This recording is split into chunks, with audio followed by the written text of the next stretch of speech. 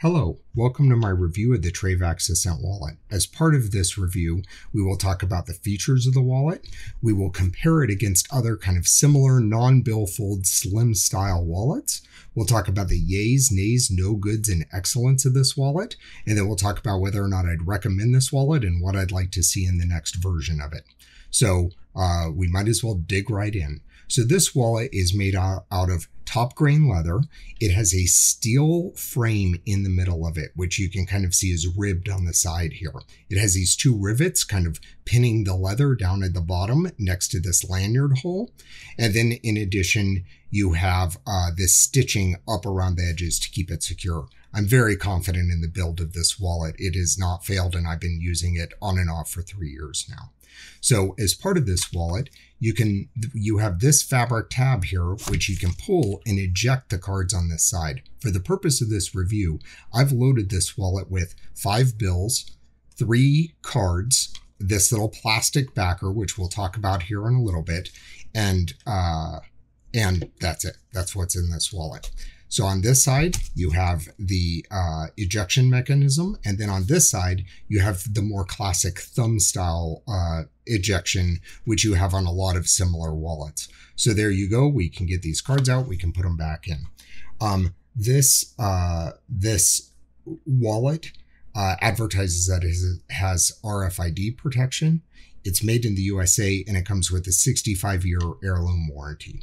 So this is a non-sponsored review. I bought this wallet with my own money, and I've been using it ever since. I would dare say it's my favorite and most commonly carried wallet.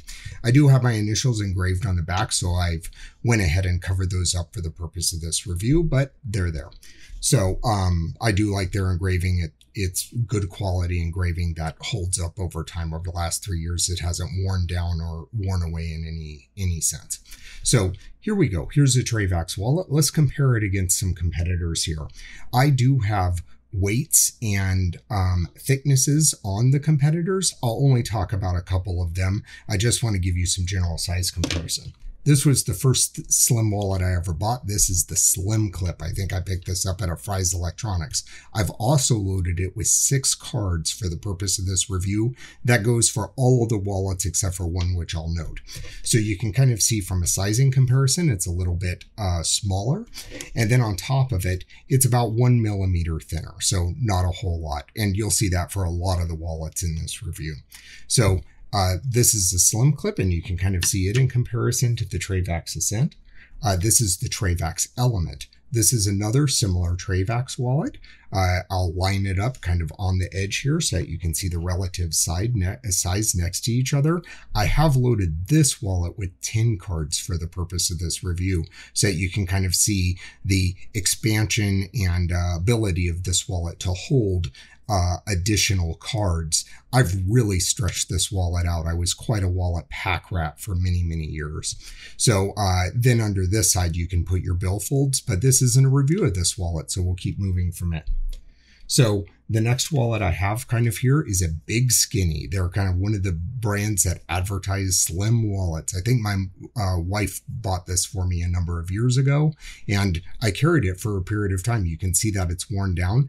I actually carried it for less time than I've carried the Ascent, yet it's quite a bit more worn. From a size comparison, you can see it's kind of a similar size, similar thickness overall whenever you consider the money clip. We have the Ridge wallet. This was the original Kickstarter Ridge wallet, which is where I originally purchased it. It's missing a few screws. I can replace those, but for this purpose, it's just here for comparison. You can kind of see its size comparison to the Ascent wallet, and then you can see its thickness difference whenever compared to the Ascent wallet. So this is the Ridge. Then on top of it, we have a Coach wallet. This is just kind of a slimline little wallet, which holds a few cards and then has a money clip on one side. So I picked this up a number of years ago. I carried it for quite a while and was pretty happy with it. This was about the time that I started transitioning from the slim clip into kind of like ascending the ranks of wallet geekery. So you can see a number of wallets here. I'll place weights and general thicknesses on the screen during this review. So moving these off to the side, let's talk about the yays of this wallet. So the yays of this wallet for me are that it's thin enough and holds solid. It feels like quality. It's a good feeling wallet. It's robust. This mechanism for ejection has just been rock solid. It just feels like a good wallet that I never have a concern about failing in any way. It's made in the US, which, people like to think that being made in the US automatically makes things quality. That's not necessarily true. But at the same time, in this case, it does stand for something. This is an extremely high quality wallet.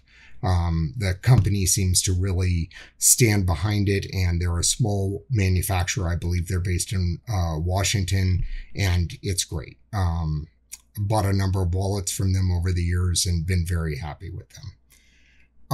It holds enough cards to function. So with some of my other slim wallets, they don't carry enough cards. And I find that being able to carry 6, 7 cards is about the right balance for me. I'm not the type of guy to leave the house and only carry an ID and a credit card. That's just not me. I'm always carrying a couple credit cards, an ATM card, ID, those types of things. So 6 is about the right number. In addition, I can hold a number of bills here, which is always handy. I do not like having to carry a separate object to carry my cash. So that's good. It has no sharp edges. I have never had, even though these sides are ribbed, I have never had this wallet dig into anything in my pocket. That's great. This wallet is also super fast to access. Whenever I need something, I will typically have my ID in this side and my primary credit card, rip it out, grab the card, push it back in, and I'm good to go. So that's really great. And often I will put additional cards on this side, 1 or 2 cards. So this may be harder to slide out, but as you can see with 3 cards, it's working great. The engraving is good quality. I like it. I'm not going to show it to you today, but it's good and it's there. It looks good. Like if I take this out and I set it on a table or I'm holding it, like people are always interested in this wallet. It's just different. It's a different looking wallet from what they see normally, but it's not like super high speed, low drag, but it is different. And it's definitely looks a little more tactical than a regular everyday billfold, but I like it. I like how it looks. So what are the nays I have on this wallet?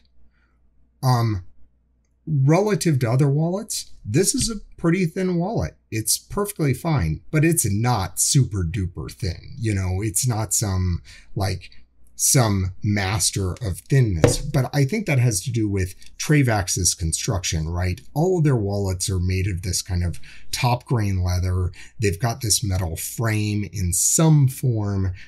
They're just not going to be able to thin it down a whole lot more, especially whenever you consider the thickness of the card. So I don't consider that a really big loss. It would be nice if the pull system was smoother whenever it is full. So you can see that I'm pulling it out, get my cards out, dig it out. I have a leather liner here. We'll talk about that, or a plastic liner here. We'll talk about that in a minute. And then I kind of slide my cards back in. So with 3 cards and the plastic liner, it works pretty well, but it's not super duper smooth. You may have seen some of the effort to get it back in. At the same time, I have broken a number of ejection mechanisms on other wallets, and this one I've never broke, and I would rather have something that functions reliably every single day, even if it may not be as cool as having a little trigger that ejects your cards. The other thing is the last nay I have is kind of like these leather edges are not finished. They're kind of raw edges, and it would have been nice to see them kind of like smoothed over, waxed, or burnished in some way. This is kind of a critique I have for all Trayvax wallets. I've never seen one where they don't just leave these edges raw, and it's okay, but it would be nice to see it kind of smoothed out like some of my other gear that has a kind of more refined fill. So those are my nays. Not very many of them. The no goods, when the wallet is fully loaded, getting cash in and out can be a pain. So I only have 3 cards and the little liner in here right now. But like if I pull this out and then it's out for a number of hours, or say I go and add some more bills to it, like whenever I go to push it back in, I might find that I'm like having to really push and crush to get it back in.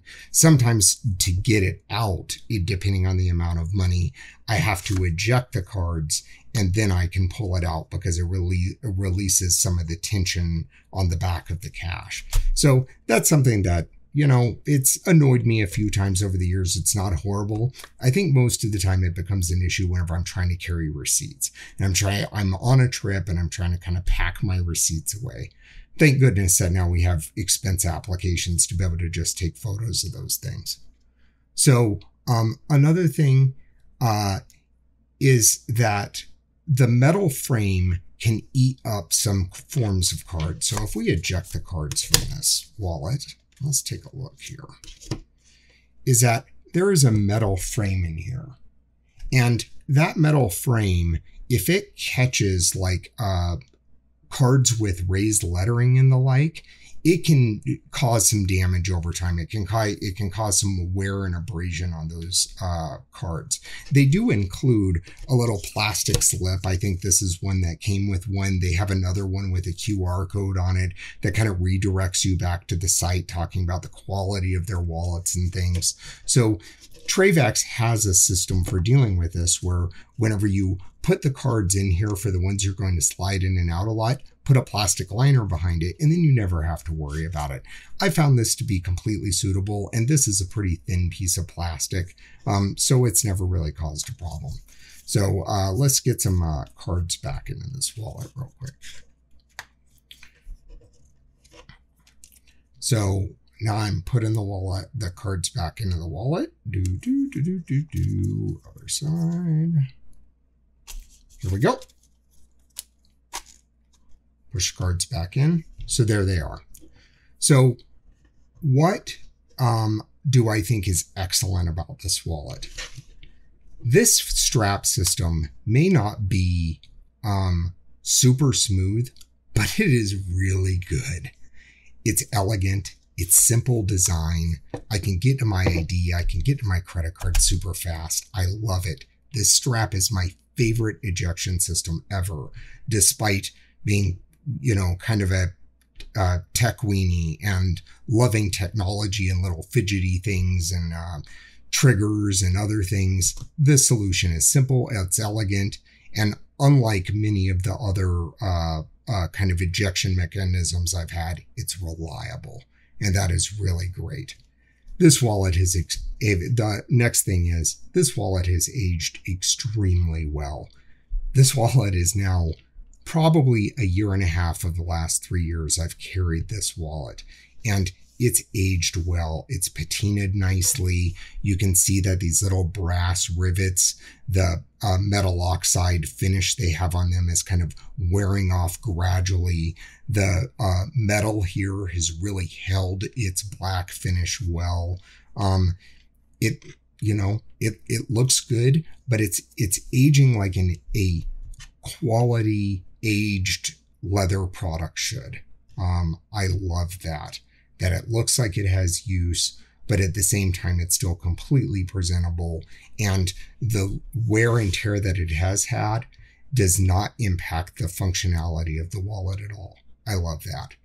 It feels premium. This wallet, just like every other Trayvax wallet, feels premium. They just do such a heck of a job of assembling these things. It's so good. So let's move on. Would I recommend this wallet? I would. So if you're someone who says, I can slim my life down to 6 or 7 cards, if you're someone who says, I don't want to carry around my entire card collection in my wallet, if you're okay only carrying, 3, 5, 7 bills, not a lot of receipts, a fairly limited amount of cash, it's a great wallet.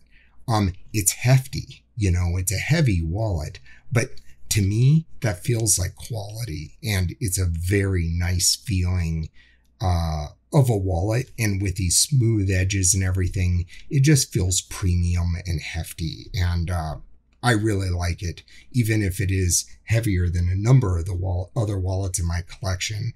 Like, I believe it's right around double the weight of this, which you should have seen up on the screen at the beginning of this video during the comparison. What would I like to see in the next version? I would love to see, out of Trayvax, a dual pull system wallet, where rather than have this slider, they have another ejector on the other side. And then that way you can have two ejectors, you can have your cards. I don't need this thing, and often I load this thing up with enough cards that it's pretty tight to get in and out using my thumb. But at the same time, if they beef this up, maybe add a little more leather here so that this side or one of the two sides can store a few more cards, kind of an extra large version of this wallet, I think it would be great. If it could store a few more bills, that would be wonderful too. But at a certain point, you're kind of starting to encroach on the realm of like the Element wallets and others, where like this has 10 cards, you could fit a bunch of bills behind this flap. So there's a lot that you could do here that just comes built into this wallet. So I don't necessarily think that Trayvax should try to make this a replacement for a much bigger wallet. They even have a billfold now, which I own, but I'm not talking about today because it's more of a classic billfold. So this is just a really good form factor. I'd love to see the pull straps on both sides because I love that mechanism. And that's about it. I'd like to see the finishing on the leather edge. I understand, like, maybe it's something they like the look of, or it's part of a design aesthetic thing. I think they could round all these off, polish them up really nice, and make them this wallet just look even more refined than it already does. The other item, which I mentioned a little bit before, was I'd like to see a refined cash storage system. I'm not sure exactly what that looks like, but when this wallet is really loaded up, getting money in and out really can become a pain. So, you know, I'd like to see refinement there to keep me from, whenever I'm in a hurry, just shoving money into my pocket, or whenever someone hands me back a bunch of extra bills as change, not being able to put them into the wallet without ejecting it, putting them in, and then cramming it all back together. That's what I'd like to see. Overall, this is a great wallet for me. It's been a wonderful wallet. I really enjoy it. If they introduce a version 2.0, I would gladly buy this wallet again. So that's it. Let me know if you have any questions. Please like this video, and if you have any questions, leave a comment below, and I really appreciate it. Have a great day.